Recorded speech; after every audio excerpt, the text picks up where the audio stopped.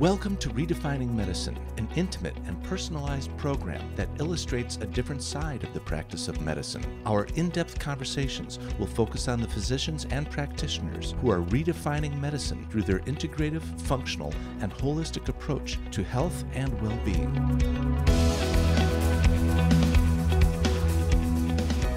Welcome to Redefining Medicine. Our special guest today is Dr. Sarah Zielsdorf. Dr. Z is a functional medicine specialist with a passion for helping patients who are struggling with chronic disease. We'll be back with our interview after this brief message from our sponsor.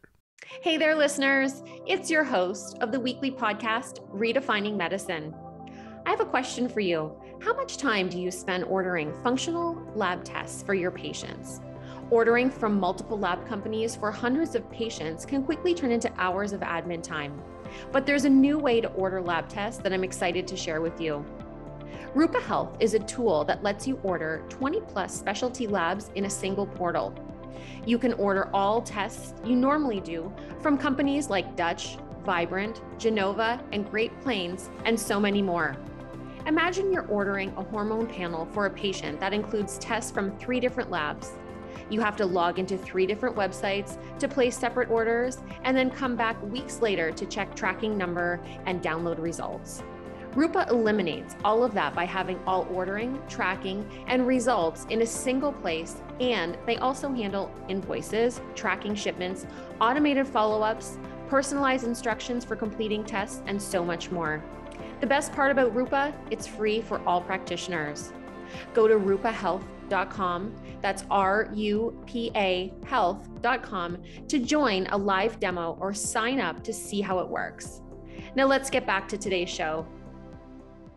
I am so pleased to welcome Dr. Zielsdorf today, otherwise known as Dr. Z. As an autoimmune thyroid patient herself living with chronic illness, she started her private practice because she knew patients needed a true partner on their paths to healing. Welcome today. Thank you for having me. What a great mission you have. So can you please elaborate on what made you want to start this journey of health, wellness, and healing? I think the theme in my life has been, there kind of has been no choice. It's been a do or die situation really from birth. So if anybody could say, what do you want to do? Now that I'm in it and I've been doing this, I would say there are a million other easier things to do. But I had no choice. I was born with a birth defect that's not compatible with life. It has to be surgically operated on. And so I was born premature. I had what's known as a tracheoesophageal fistula. So it means the trachea, the windpipe, and the esophagus, the food tube, were joined together, and the stomach was not connected. And before the 1950s, no baby survived that in history. So it was a relatively new surgical procedure that was still being perfected when I was born. And so I was premature, I was operated on, they didn't really expect me to survive, and I did, and have been working on my healing journey really since. When I was 4, I met the female surgeon that operated on me, and that cemented it. I was gonna be a doctor.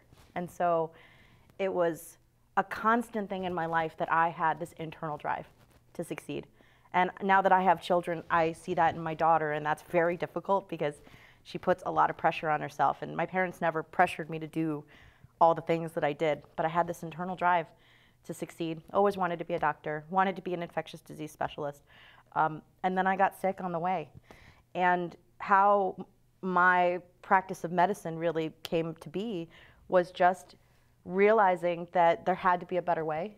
And it's just been this journey of learning about healing via my own experiences, and then following that with a lot of education tailored to the treatment of chronic illness, and then practicing medicine as an attending, which I did in private practice before starting my own private practice, Motivated Medicine, in 2019. Wow, that really is quite a journey. I mean, when you were 4, you decided you wanted to become a doctor. That's amazing. I don't recommend that. So basically, it really has been your life path. Yes. So what have been some key takeaways from all the research you've done? Most doctors in the world actually are specialists. They train to be a cardiologist or a nephrologist or or an orthopedist. And, you know, I never felt like I owned an organ. Like I wanted to just look at hearts or just look at lungs or just look at bones or kidneys. I couldn't fathom that because I was so interested in how everything worked together. And to do what I do, you have to be an amazing generalist. And so that's why I chose internal medicine as my field, because I was passionate about adult medicine and chronic illness. And the whole time, even before I put the pieces together in my own life, I knew there had to be a better way of treating adults with chronic illness because what we did didn't work. In my resident clinics, I could maybe help 10%. And now I can help 90+%. It's amazing. That's so different. So one is really the interrelatedness of everything and how we have this siloization of medicine, which is so hard, where you are funneled through from your GP to go to a specialist who answers this one question. But that's not how the body works.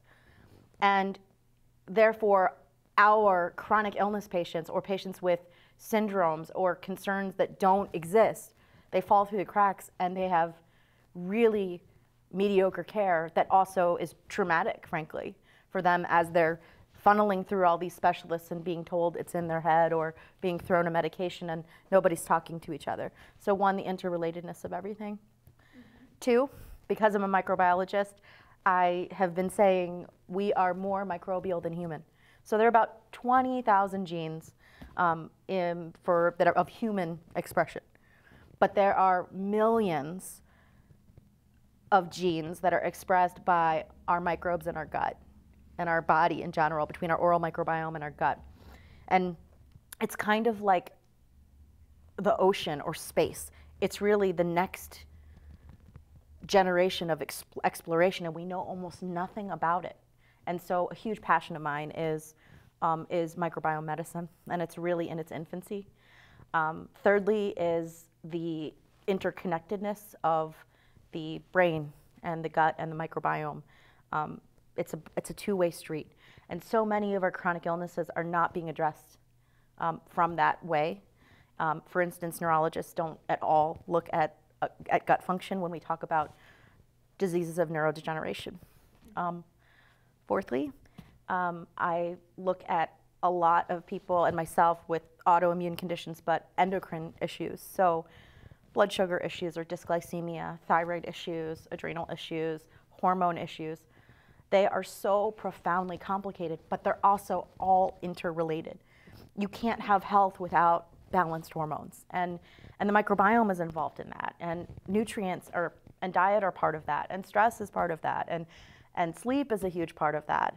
And everything there is interrelated, and doctors don't look at that. And then the final point I want to make is that all chronic illness is systemic inflammation. And if we do regular labs, some people hide their inflammation really well. And so in the last 5 or 6 years, I've just been so profoundly interested and surprised on a daily basis by finding these pieces that nobody is putting together and saying, that's a huge driver in why you're so sick. Let's go after it. And that's so profoundly satisfying. So what would you recommend to someone to decrease inflammation just on a daily basis? The number one thing is what's on the end of your fork. So 2 things. So stress mitigation. It's also perception of stress. So they've taken patients, women with fibromyalgia, and even if it's not a true stress in their life, their perception of their stress completely correlates with their pain levels. And so mind-body medicine is so huge. And I'm not talking about just talk therapy. The pandemic has been so hard on everyone. We've never had, this is a global once in 100-year event. So we had 102 years since the last pandemic, major pandemic, the Great Influenza, 1918. And we made it 102 years. We've never experienced, our generation has never experienced something like this, and it's affected everybody. And so the number one thing I can say is stress mitigation, whatever it means for you, that leads to a more homeostatic basis of living. And then 2 is going to be watching what you eat, and that's going to be eating real food. I can't put it in any simpler terms. Michael Pollan kind of said it. He said, eat food, mostly plants. But I really think it's got to be tailored to the individual person, but balancing blood sugar and getting out refined sugar, getting out all of our toxic garbage. In the United States, most of our food is not real food. So that's the most difficult aspect of it. And that was a huge part of my journey, was learning how to eat real food and really getting back to, you know, an ancestral way of eating. And what's so interesting is there's not one ancestral way of eating. It's how you were meant to eat and figuring out how that works in your life. That makes sense, because there are all these fad diets and everything, and one probably doesn't just work for one person, I mean. And the second that you put a label on something, it becomes a religion, right? Mm-hmm. So I'm purposely not saying eat this way. I'm saying eat in a real way, in an intentional way, and following a lot of native traditions, you know, eating seasonally, eating what's local to you, growing your own food, or, you know, serving and utilizing local farmers, CSAs. I, you know, really try to put my money where my mouth is in my local community, and that's been a journey too, and it's really satisfying to do that. Well, thank you so much, Dr. Z. It's really been a pleasure talking with you. Thank you again for having me. It was fun. Of course.